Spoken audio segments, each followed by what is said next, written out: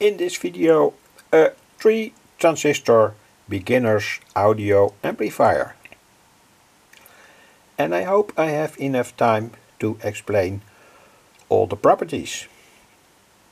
Anyway, it's made with two more or less classical end transistors for medium power, the BD139 and the BD140. You can connect the speaker here between 4 and 16 ohms. And furthermore, the circuit is very simple. By the way, this is the music that's playing on the background by the 126 Hertz. But that music is quite good to show the properties of this amplifier. Anyway, it is in fact extremely simple. Everyone can make such a simple amplifier. It gives out approximately 0.5 watt into a good quality loudspeaker. That's the first thing that I want to tell. Use, for instance, for these simple circuits, a broadband loudspeaker in a wooden box or so that can produce the frequencies between, say, 100 Hz and 12 kHz properly. I want to demonstrate the sound.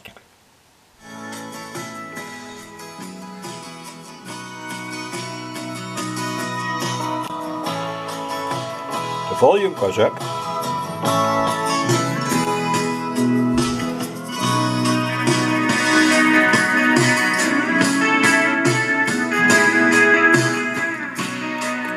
And it's very important to tell that such an amplifier works very good, but the problem of heat can be avoided by operating the whole circuit on 6 volts. When you go higher than 6 volts, the current that the circuit takes will go up more or less dramatically. I want to show that. Of course, I need an audio signal first. We go now to 12 volts.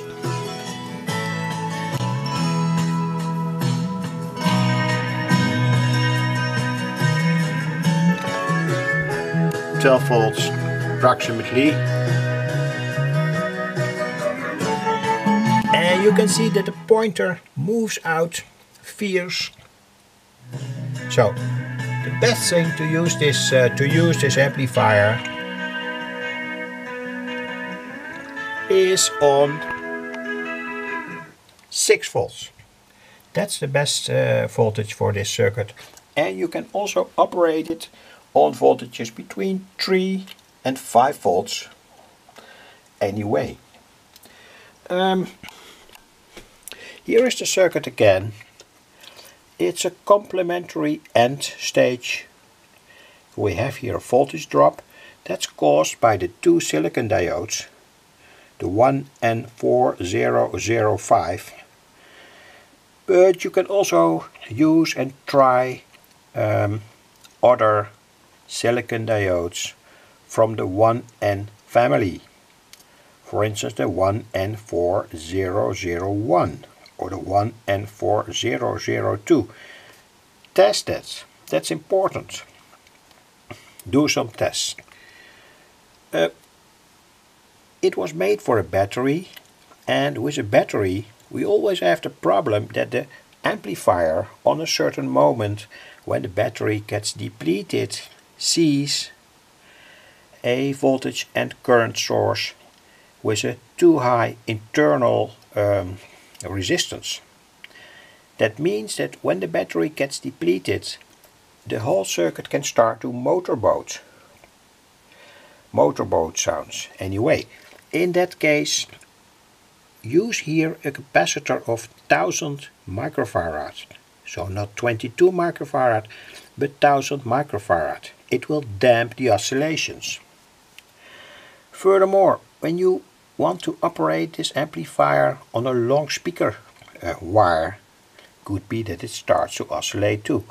In that case, you solder here a resistor or between, say, 27 ohms and 100 ohms, parallel to the speaker. Of course, you can use this circuit as a kind of impedance transformer, because the input impedance is high and the output impedance is low, so you can send a signal over very long wires, say loudspeaker wires, to another room or so. That could be 20 meters or so. That's an application, a useful application of this circuit. So for people that want to make it, this is important. The front of the BD139. Here is the type number printed, and here also you can see here the pin connections. But for everyone that wants to make this circuit, this could be helpful.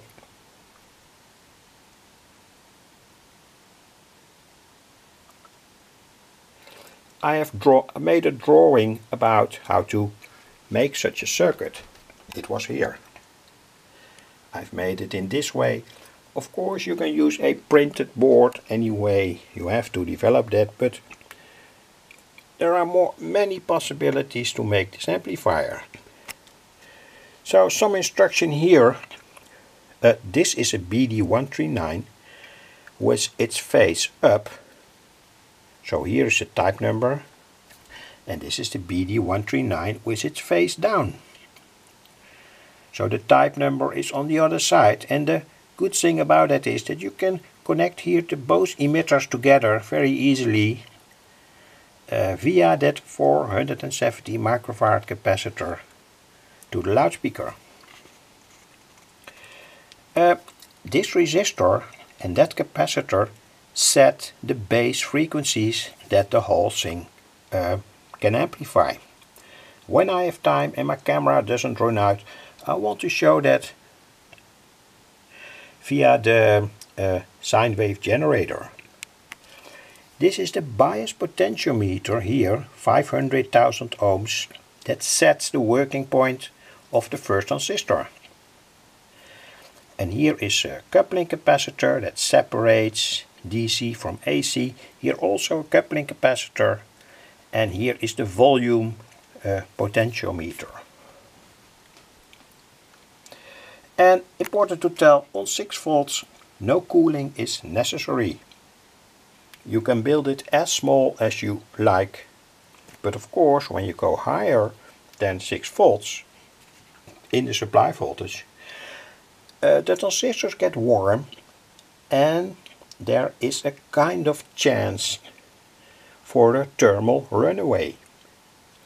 And that's the reason why I advise to use this circuit only on 6 volts. When you want to go on higher voltages, the transistors need a cooling plate and the diodes have to be mounted, glued to the cooling plate, so that they can limit the quiescent current. It is a class B amplifier, in fact.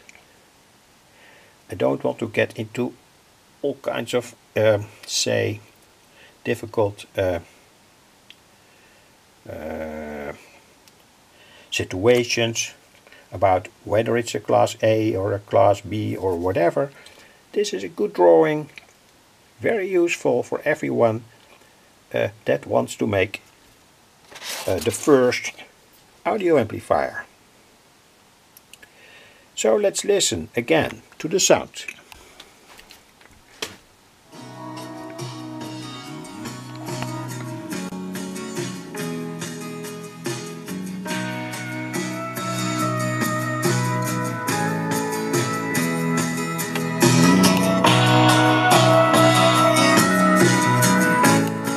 Of course you will hear distortion when the transistors are overdriven with far too much signal, sine waves turn into square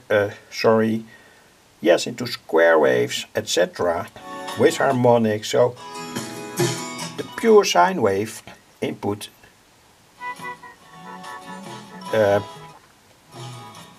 tells us about the distortion.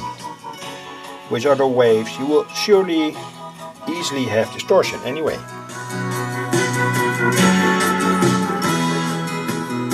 So we want to try to demonstrate how that circuit operates with a signal generator.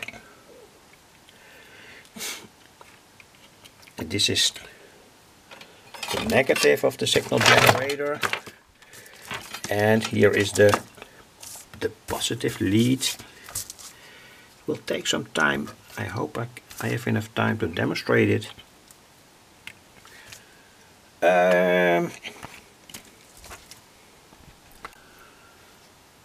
We have here a signal out of the generator.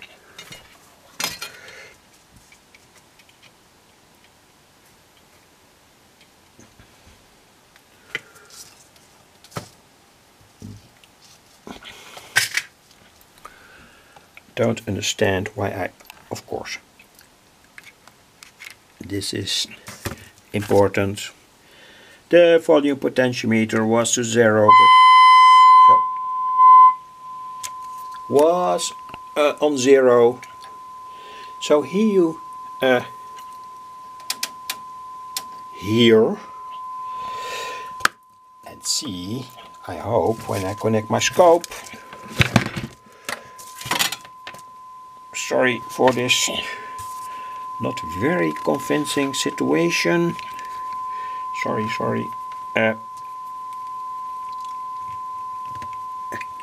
So, here's my scope. The signal now is on, say, 100 Hertz.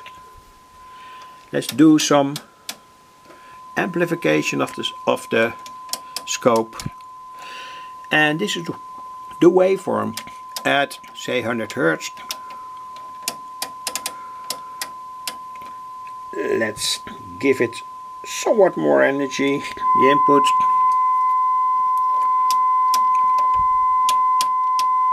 Oh, it drops back anyway.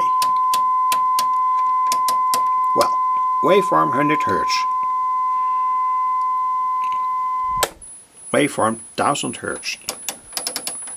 And the good thing of it all, 1000 Hertz, so no distortion anyway.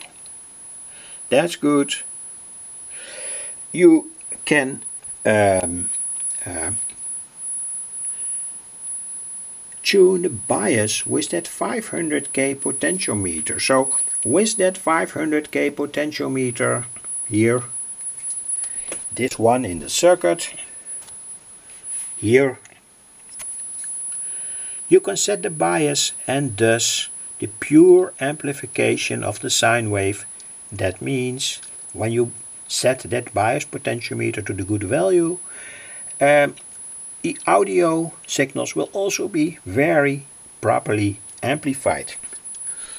I thought it was 1000 Hertz, but it's 10,000 Hertz. Sorry to say. So 10,000 Hertz, we go higher now to the normal audio band. The maximum is, of course, say 20,000 Hertz anyway. This is say 20,000 Hertz. So you see a very good sine wave here amplified because of the properties of the circuit. The circuit amplifies the lowest frequency that it can amplify in a more or less proper way is, say, 100 Hertz. That was all to tell. My camera runs out. Finally, the drawing. That's very important.